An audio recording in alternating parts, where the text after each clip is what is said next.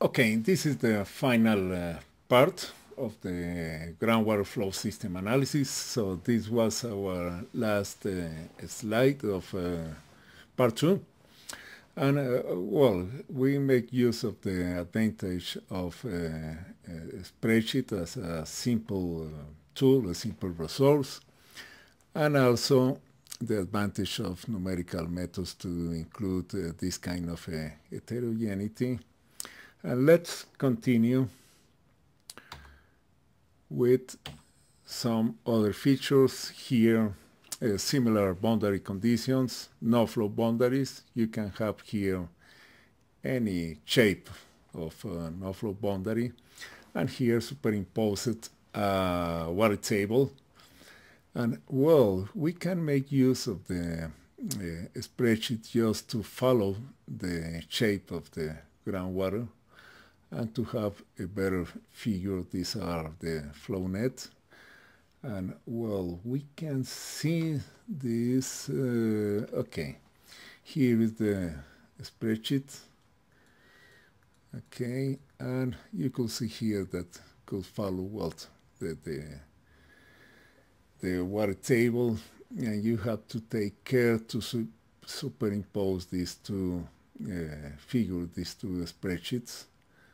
And you have to have pulse with the mouse. Okay, but let's continue. And let's follow some of what Joseph Tóth got with this flow system analysis, groundwater flow system analysis. Well, again, you can find here local, intermediate, and regional recharge and discharge also. Here some stagnation or quasi-stagnation zones, some areas where you can have accumulation of matter head. Also some other stagnation and convergent zones where you can find hydraulic traps. Also you can have here accumulation of matter and head. And well, above this accumulation, you can have mineral traces, metallic evaporite, hydrocarbon also. Well, here, springs. This yellow springs is a warm, could be a saline spring since it follows a long flow path. And this blue, well, a short flow path and could be a fresh, cold springs. Also interaction with the surface water, wetlands. And well, you can have a riparian vegetation, which depends on groundwater. But it also could depend on surface water. Some phreatophytes that are indicators of this kind of groundwater. Are indicators of ecosystems. These some below that surface water, the hyporheic zone that also plays an important role in ecosystems. So here wetland and ecosystem, which depends on groundwater. Well, also, some recent field also, the ecohydrology and subterranean ecology. Well, again here flowing water, flowing wells.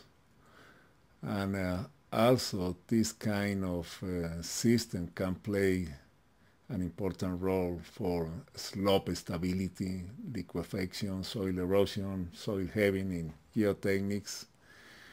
Here also some ion exchange along the flow path.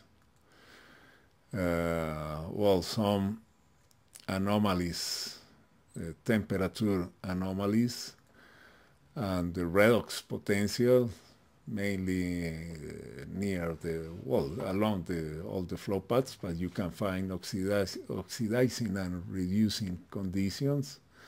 and many other features. For example, here also decreasing oxygen and CO2 along a flow path. So there is also a wide range of features that can be explained by this flow system analysis. For example, as Joseph Tóth also concluded is one of his statements, that this flow system concept has been recognized as a universal geologic agent at the basin scale.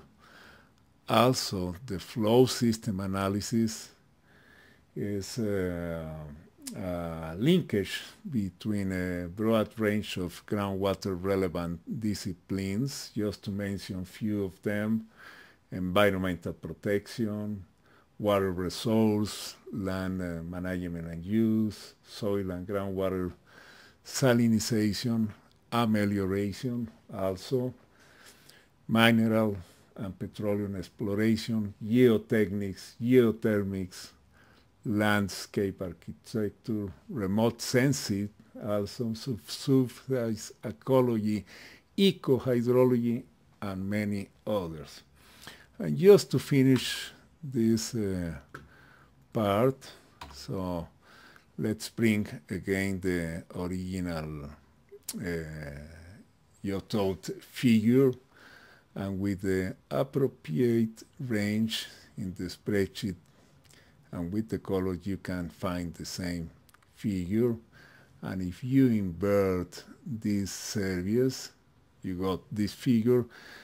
And this was used by Alan Fries and John Cherry for their book cover, the Groundwater book. Thank you very much.